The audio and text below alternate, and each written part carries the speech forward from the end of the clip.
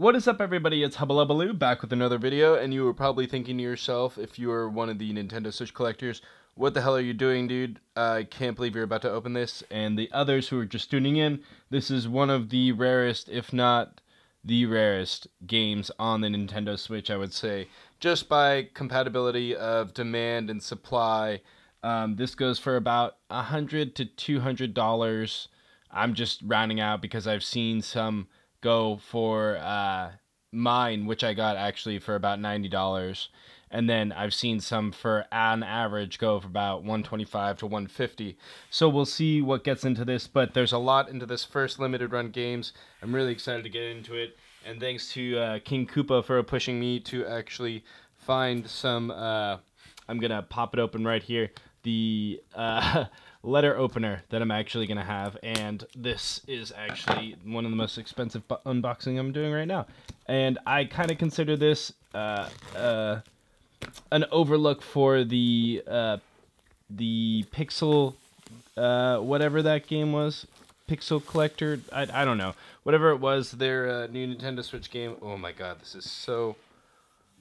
Oh, see, like, none of their new boxes are like actual like print boxes and everything. This is so, oh, it's so nice, man. Like that nice feel. All of them come in cardboard now.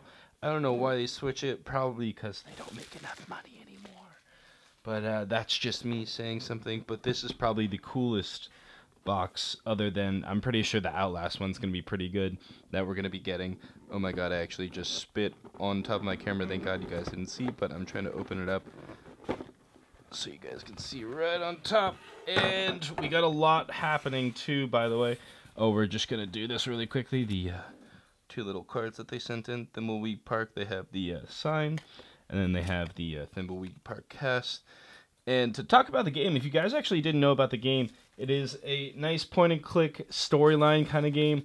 And here's a map of the Thimbleweed Park and what happens actually there. And you're a detective and you try to figure out what happens and everything like that. And you, I'll show it to you later, but we'll try to get most of this stuff out right now. Let's see. It came with a lot of stuff. It came with the map, the Visitors Park newspaper, and then a giant book on top of a bunch of other stickers that I'll show you in a sec. And then the game itself on top of a bunch of other stuff. So I'm kind of glad that I could get to open this, one of the first ones that limited run games came out with, because it shows how much they actually put like time into this game. I actually, not to be harping on anyone who doesn't have this, I actually have this physical by itself, and I was really excited to get a collector's edition, so I'm going to do that, and we're going to put the box up here so you guys can see that on top of everything else, because the box itself is good for the money. There you guys go. And so we're going to get into the game. Let's see, let's do the, I guess, yeah, we'll do the map. No. Yeah, we'll do the map first. Okay, we'll do the map and the newspaper because I can get those out of the way. Okay, so we have the newspaper first, which is actually the article that got him into the game. We'll show this all first. Do front and back. I'm not even reading it, so I don't even know what it says. I'm probably crinkling it up at the same time. I'm kind of not excited to read this newspaper, but it adds a little more character into the storyline. So the game itself, actually, I'm really excited about. It's a lot more adult than most people would expect. If you played their earlier games, which are somewhat, not their earlier games, but like more their point-and-click related kind of games, they're a lot more adult type. And if you watch the trailer, you can see it itself. This is the map of the whole place where you go around surrounding, finding clues and stuff about the storyline. You don't really know what's happening yet either in the story. They just tell you that something happened and you're like the person that goes out and finds out whatever's happening. But I heard it's actually a pretty fun game. Not the greatest game in the world, but I think it's because it's such like a raunchy kind of game on top of like all the art it has. It came out pretty well. Okay, so I just showed you the map and the calendar, and now we're going to get into the actual Post-its, which are just actual Post-its that they hand you, that you can tell right there. It says the official Post-its, the Thimbleweed Park Speck of Dust. I have no idea why we have those, but they came with these awesome stickers. I do have to say these are probably some of the coolest stickers I've gotten. Thimbleweed Thimbleweed Con, wow. Diggin and Abu, which is another cool one, but definitely coolest one right there, Thimbleweed Con. I like that. They just add more stuff to it. And then finally the Thimble phone book pages. So apparently we're going to do a lot of calling in this game. You can just see like all these, just, what? It's literally just characters. Just characters or people? Just, so we need this for the game. Okay. Okay, I see. You get more intricate, guys. Okay. Okay. If you guys have any comments about what I'm supposed to do with this fucking book, please tell me, because I have no idea.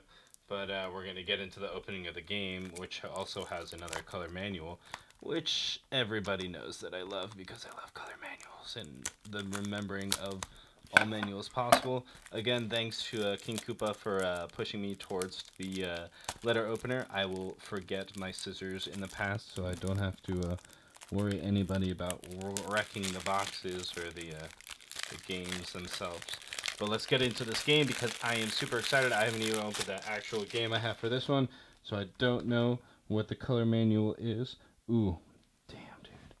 This art, just like like that just is sick. Like that's the one thing I was looking forward to.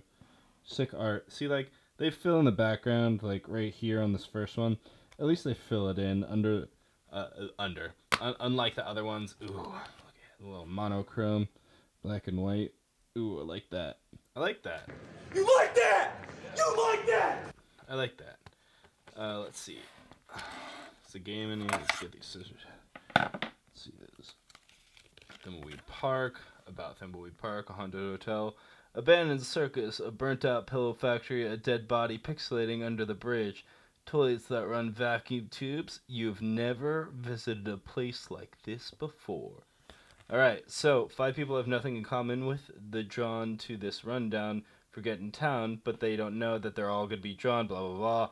So you try to find out, I guess, who each person is, and this just tells you the controls and the touch panels. Oh, man.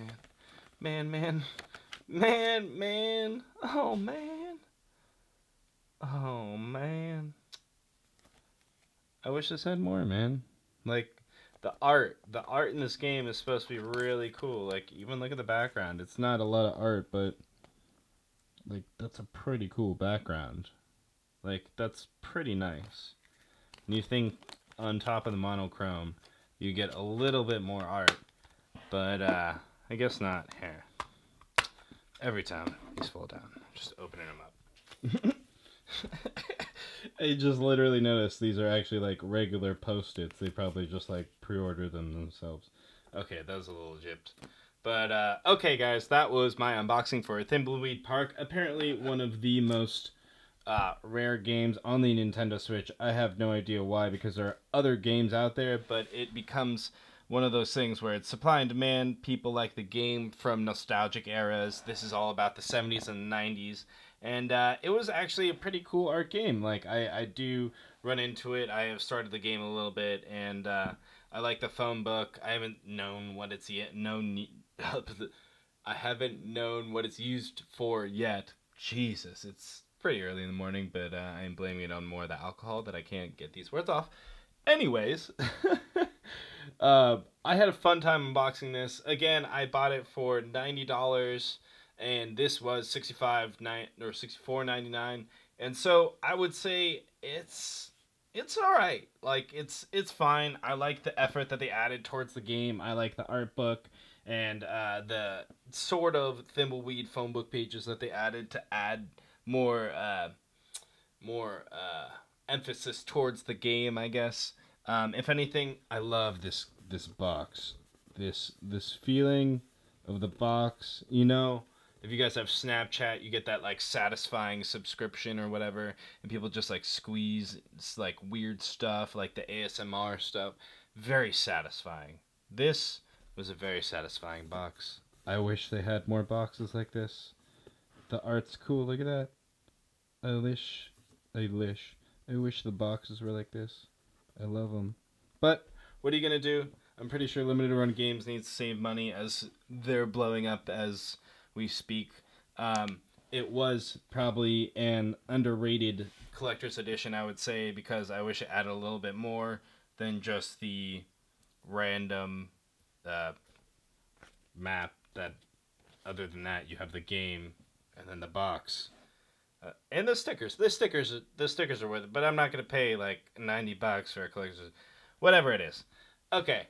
Well, if you guys like this unboxing, please like, subscribe, comment below if you have any questions. Please tell me what the phone book's for if you guys played this game, because I have no idea what it's for yet.